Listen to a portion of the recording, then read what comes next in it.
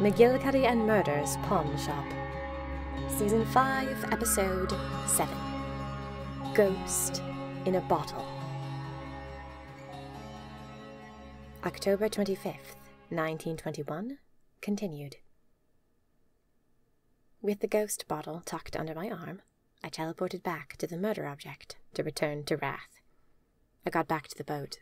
It was deep, dark night now, thick and smelling of purple and watery with sound. I crept through the doorway and into the boat. My plan had been to wake Wrath and then venture out to finish this idea. Instead, I decided that I needed a bit of a nap after all. I set the ghost bottle down on the floor near my bunk. Wrath was still comfortably snoring, so I didn't think anything was wrong. Why would I? I climbed into bed, threw the covers over my head, only then remembered that I was still wearing my shoes, kicked them off, and was asleep in half a minute. All night long, I dreamed about the signs. This way to find the bodies. Signs that had led me to Ariana, and then to Renfield. This way to find the bodies. But I didn't find corpses. I found night enthusiasts.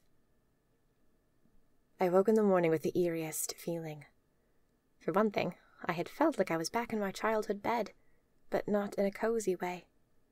It gave me a bad feeling, like, oh no, we've gone backwards. We're not supposed to be here, this isn't right. I rolled over and assured myself that all was well. A kind of green-tinged sunlight came in through the windows. The boat was a little warm and humid, but in a pleasant way.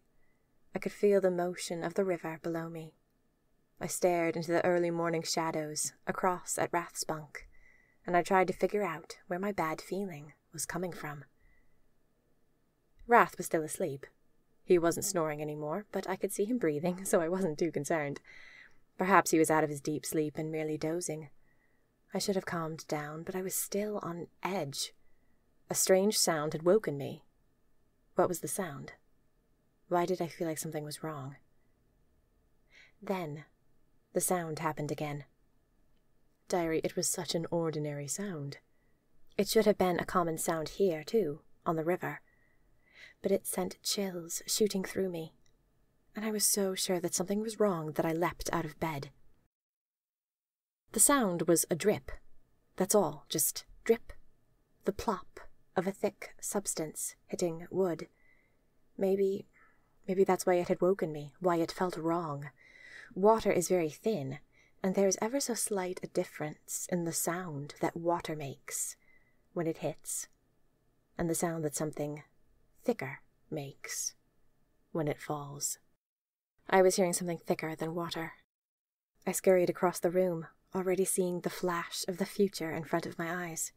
I couldn't see the drip, but I nudged Wrath's curtain to the side a little bit, and there it was, liquid and glowing on the floor. Blood. Magic unusual blood. But glowing, while it was liquid. Wrath was bleeding from a small cut in his finger. Strangely enough, it looked as if he had cut himself on himself. Some bits of wood in his hand were sticking out and jagged. The blood fell in rhythmic beads. Not too often. As long as I could hold my breath, it would stay still on the edge of his finger, gathering. And then when my lungs couldn't take it anymore and I had to breathe in, even though I was so scared, a new drop fell. He had lost about a quarter cup of blood already. It didn't really feel as scary because it didn't really feel like real blood. But there it was, dripping. I had to stop this wound. I got out my hanky and in a jumble of nerves began to wrap up Wrath's finger. He was still asleep, and me grabbing his hand like that made him yell and spring away. "Death to all mice!" Wrath shouted, loud, like it was a war cry. Then he blinked at me, startled, and blinked. "Oh, Maud, it's you." If I had felt sick before, Diary, it was worse now. I had decided to ignore what Wrath had just said. I wondered if he even realized, even remembered. But it had come out of the most primal place in his soul. You're bleeding, I said. Here, let's get this fixed. Wrath stared down at where the glowing green was already sopping through my handkerchief. But that isn't blood, Maud. It's the wrong colour. Dawn's blood was this colour, I said. I didn't want to frighten him too much. When I found her. You mean, Wrath said, the cadaver did this to me. Changed my blood. He stared down at his finger. What does that mean? I had a ghoulish fear that this wound would never close, that there was something new and wrong about this blood. But after about a minute of applied pressure, the flow lessened. The wound would seal, at least. Oh, Maud, Wrath said. What if I'm not human anymore? We looked at each other. Then Wrath corrected himself. Or, I'm not human anymore, in a different way. The cadaver changed something, I murmured. Ugh, I'd known this was too good to be true. A simple handshake, a rejoining of past and present selves. Wrath wasn't back to normal magically. This wasn't all good. Something strange had happened to him. The blood inside his veins was luminous. What if he was electric, alien, going to burn out? Why isn't there a manual for these things somewhere? If I had $1 for every time something happened to me but no one had any idea what was happening, well, I would be rich. I'd be as rich as a sailor who has just found buried treasure. Anyway, diary, it was like I was on a brand new planet with new rules and new possibilities. Everything was new, impossible. I couldn't take Wrath to a human doctor. They would lock him up. Not to mention they would have no idea what to do or define about his wooden eye. Wrath, we are going to find out what's going on with you, I said. Why this happened. Perhaps it's only temporary. Maybe it's just the two pieces of you readjusting, and you'll go back to normal in a few days. But Maud, I didn't cut my finger, Wrath said. I'm bleeding, but I didn't cut my finger. Something else did. Someone else did. I think that thing is still inside of me. Maybe it's angry. Maybe it wants to get back out. Wrath, it doesn't have a mind of its own, I said. It's you. Even though I knew nothing of the kind. We had let Wrath absorb a giant cadaver that looked just like him. But we didn't know what it was. I'm sure we'll work this out. But how? Oh, God. I knew who I needed. I knew exactly who I needed. And she was currently running around as a night enthusiast. It was time to put my ghost bottle to use. After Wrath's finger stopped bleeding, I told him what I wanted to do. You're mad, he said, and then grinned toothily at me. He had a hungry look, like a fox. Well, at least someone loved my idea. I drew an eye symbol, and I sent Wrath ahead to be sure the coast was clear. It only occurred to me after he left that it would take him a long time to teleport and get back out of time loops because I hadn't given him any magic jelly for a doorway back. But how could I? Until I knew more about what was happening to him and his loyalties, then I didn't want him running off with some of the most powerful substance in the world. Wrath wasn't back in 5 minutes, so I decided to venture after him. I stepped through the eye symbol, and then there I was, as if I'd never left. The haunted house. Our hideout. Just before Ariana had turned everyone into night enthusiasts. Well, it was empty. Quiet. It was starting to feel broody and damp, the way it had been when I got it. I didn't hear anyone, but I also didn't see Wrath. Slowly, I climbed the staircase, and I began to imagine all sorts of monsters. Centipedes as tall as I was, ghosts with long fingers. I didn't know why I was imagining ghosts as if they weren't real, as if tempting myself to be scared. This place was chock full of ghosts. One was about to pop out at me any minute, I could tell. I turned the corner, scared, and then I saw something. It was Wrath. He was standing in the hallway, looking innocently around at the walls. "Oh, hello," he said. "You've been very slow." "The coast is clear?" I said. "As a sheet of glass," he said. "This place has been vacant for centuries." "No, it hadn't." We wandered down the halls together. I got goosebumps. The last time I'd been here, I'd seen Mr. McGillicuddy, the night enthusiast, and it had been like seeing the worst kind of monster. "What are we doing here?" Wrath whispered. "Looking for ghosts," I said. We continued to prowl down the hall. Every creak of wood was both promising and terrifying. "Here, ghosty, ghosty," I said. "Maud," Wrath said, "why are you summoning spectres?" "Because spectres could just be the solution to this whole mess," I said. "I have an inkling, but I need to collect one to find out." "With your ghost bottle?" "Yes. For the putting in of ghosts?" "Yes." "Who will then be angry and try to murder us?" "No," I said. "They won't. Besides, they keep begging me to return them to their bodies. I assume some potentially temporary housing will do." Wrath snatched my shoulder. "Maud, what are you thinking?" "Nothing," I said. "Nothing bad." His reaction had startled me, and here I'd been thinking that I was so clever. "Are you going to stick that ghost into a human body?" Wrath stared at me, horrified. I said. "Maud," Wrath said, "I am standing before you the living proof that stuffing alien substances into living people is a terrible idea." "What are you thinking? You're just going to create a possession willy-nilly? You're going to chuck a spirit into a body that already has a spirit and hope for the best? What if the ghost doesn't want to leave? What if the ghost is a murderer?" Wrath had chilled me. I suddenly felt foolish, or even dangerous. Diary, I do so hate when leaders do something pragmatic but unethical. I had been steering full steam ahead for pragmatic. What was I doing? Was I that kind of leader after all? Did I step on people to get the job done? I have a theory," I said, "and if I'm right, then it's not as dangerous as it sounds. I don't think." "You can't just go around sticking ghosts into people," Wrath said. "You can't. People have to agree to this sort of thing." "Oh, no," I said. "I am going to get consent first. You'll see." "How? By having a chat with a night enthusiast? Letting them know you're alive while you ask for their permission to chuck a ghost into their body?" "Yes," I said, "precisely." I continued my journey back down the hall, smirking. "Maud," Wrath said. He scrambled after me. "You can't let anyone know you're alive. What did you go to all that trouble for? What are you thinking?" "Wrath," I said, "I've got to try this." I refrained from adding, "and you are half the reason why." We needed a doctor. "I have no idea what's happening, but I don't like one shred of it," Wrath said. "You'll see," I said.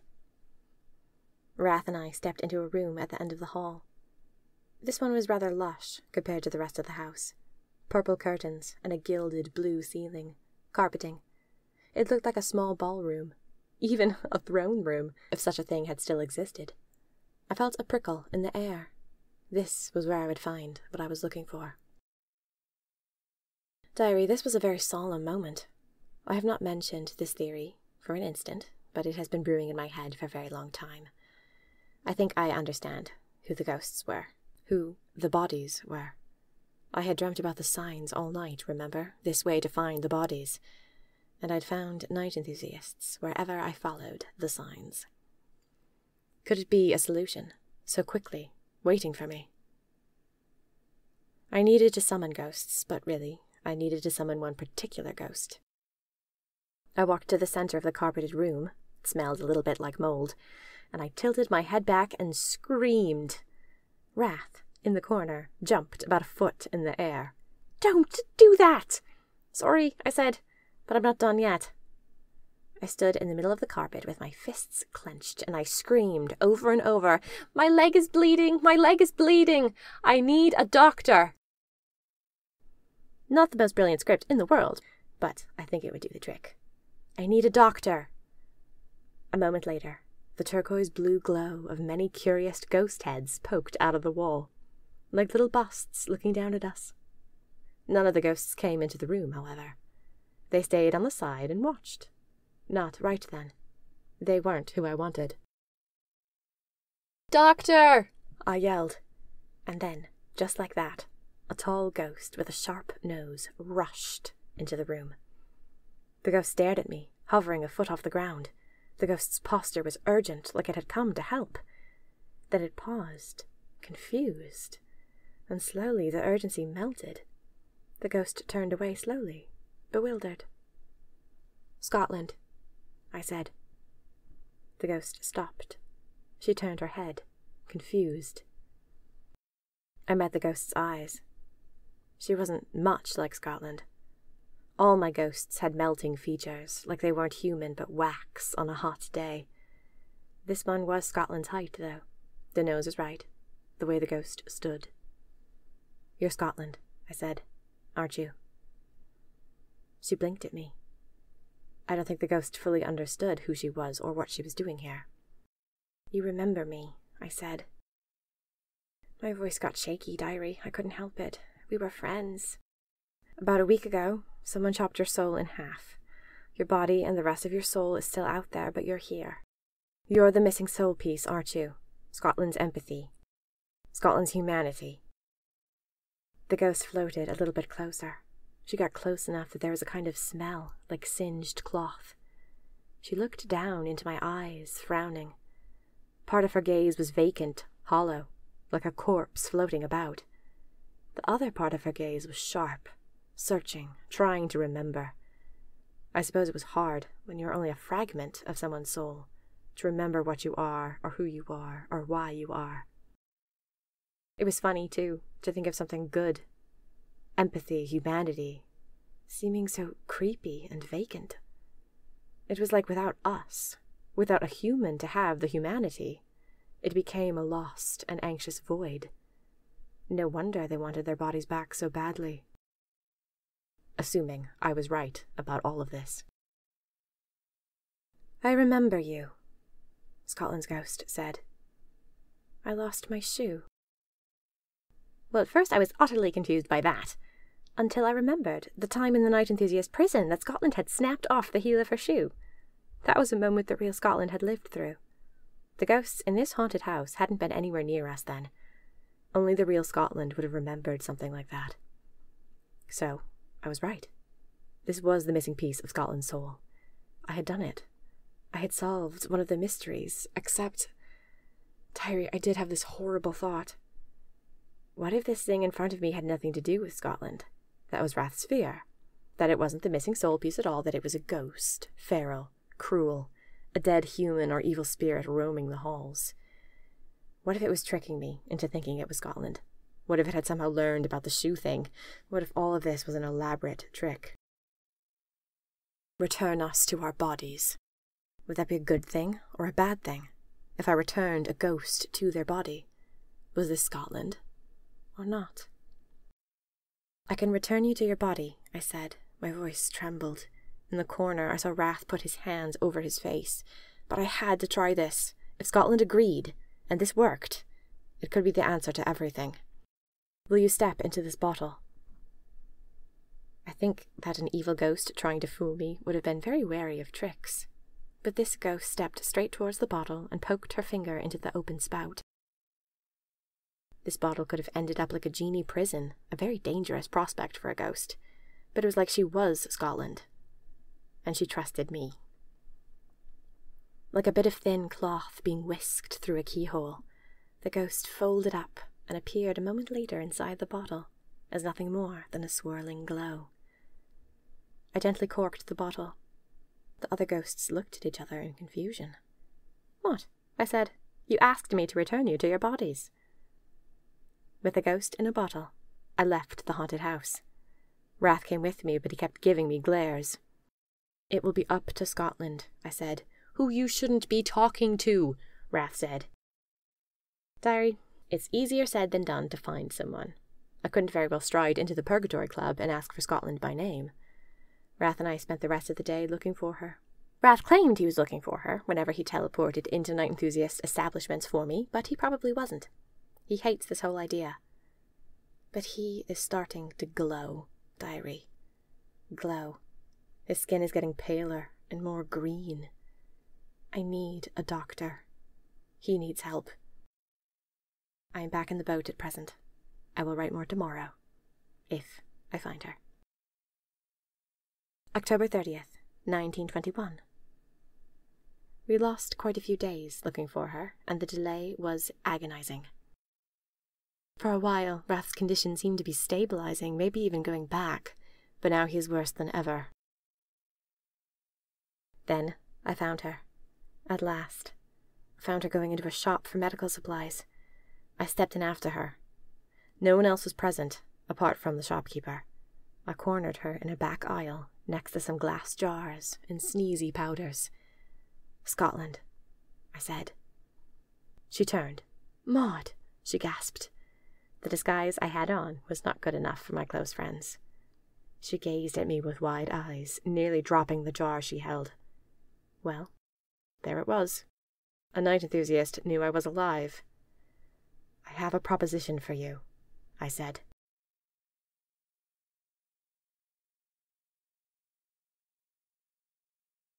We hope you've enjoyed Season 5, Episode 7, Ghost in a Bottle, of McGillicuddy and Murder's Pawn Shop. McGillicuddy and Murder's Pawn Shop is written and performed by Minerva Sweeney Wren, all rights reserved. Thank you for continuing all this way with Maud's adventures.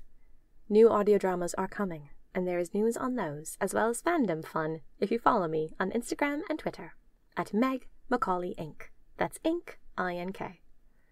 Please consider becoming a monthly supporter on Patreon. Or, if you can't commit right now, say thank you with a one-time donation. I now have Venmo, at Minerva Sweeney Wren. All links are in the description of this episode. McGillicuddy and Murder's Pawn Shop will continue with Season 5, Episode 8, Ghost in a Friend.